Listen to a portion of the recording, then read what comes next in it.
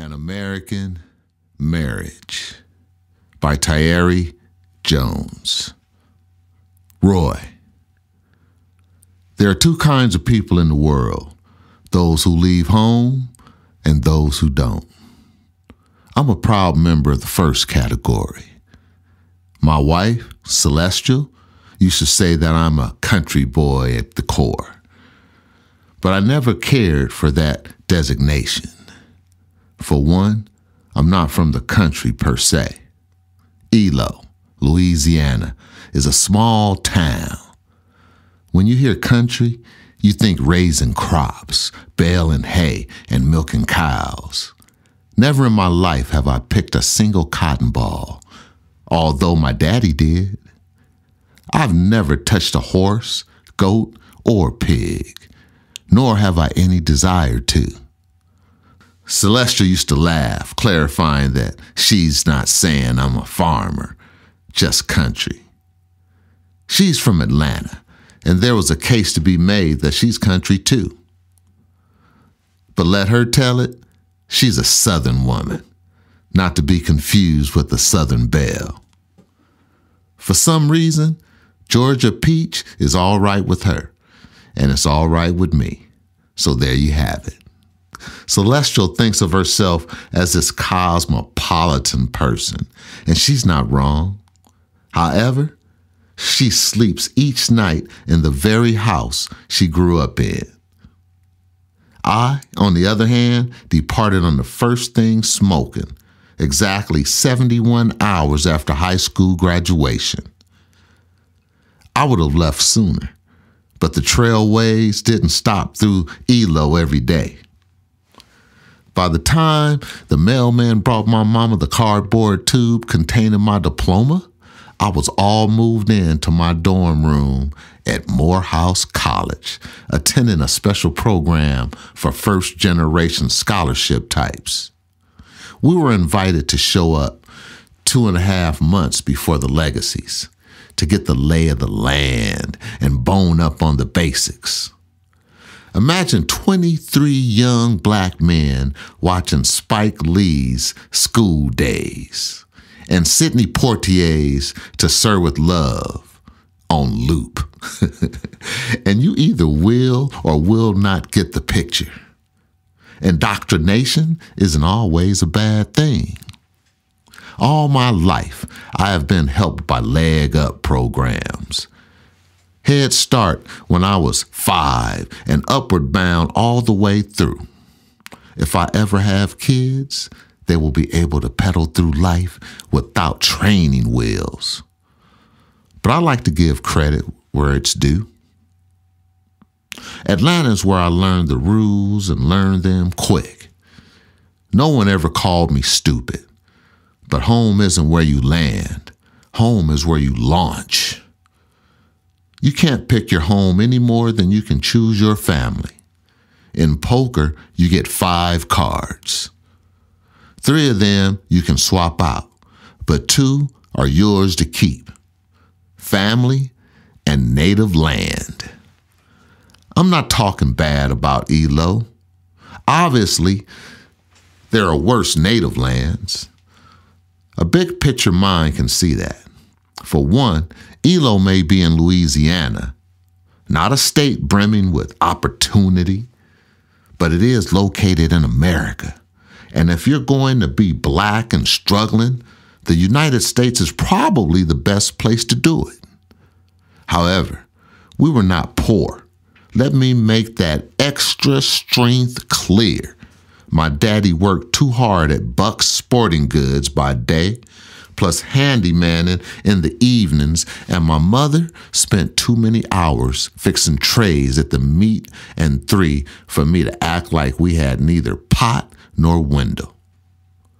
Let the record show that we had both. Me, Olive, and Big Roy were a family of 3. We lived in a sturdy brick house on a safe block. I had my own room, and when Big Roy built an extension, I had my own bathroom. When I outgrew my shoes, I never waited for new ones.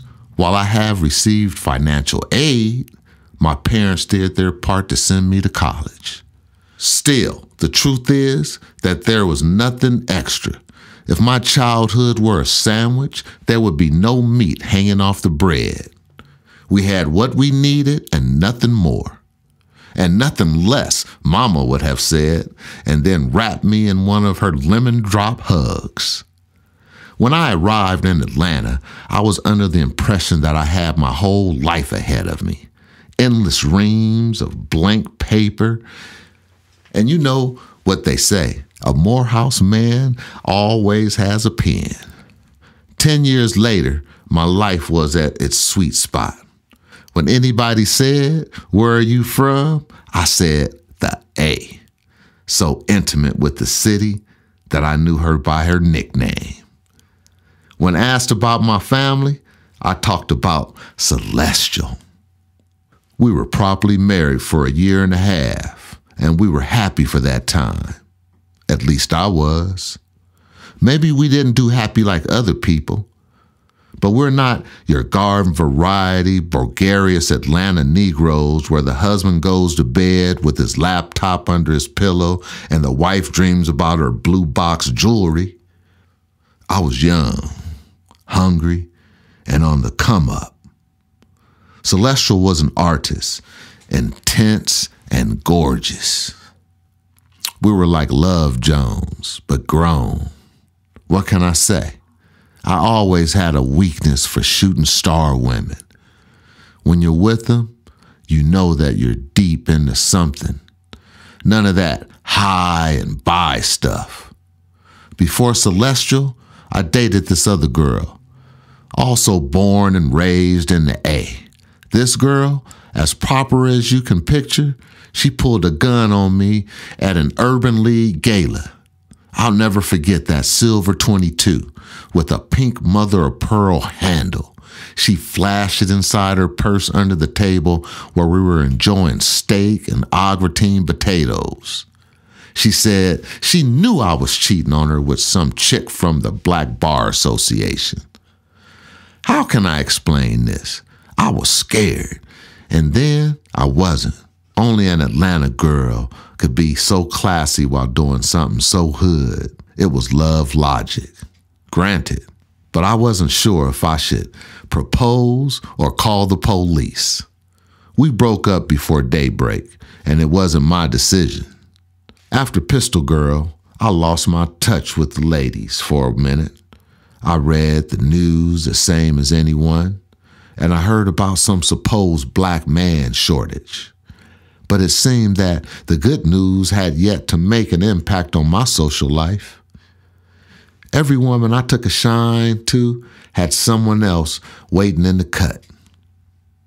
A little competition is healthy for all parties involved, but Pistol Girl's departure got up my skin like jiggers and sent me to ELO for a few days to talk things over with Big Roy. My father has this alpha omega way about him, like he was here before you showed up, and he would be sitting in his same recliner chair long after you left. You don't want no woman that brandish a firearm, son. I tried to explain that what made it remarkable was the contrast between the streetness of the pistol and the glitter of the evening. Besides, she was playing, Daddy. Big Roy nodded and sucked the foam from his glass of beer. If that's how she plays, what's going to happen when she gets mad? From the kitchen, as though speaking through a translator, my mother called. Ask him who she's with now. She might be crazy, but she's not crazy. Nobody would dismiss little Roy without somebody on the back bench. Big Roy asked, your mother wants to know who she is with now, like we're all speaking English. Some attorney dude, not like Perry Mason, contracts, a paperwork sort of person. Aren't you a paperwork person? Big Roy asked. Totally different. Being a rep. That's temporary. Besides, paperwork isn't my destiny. It's just what I happen to be doing now. I see, Big Roy said. My mother was still peanut gallerying from the kitchen.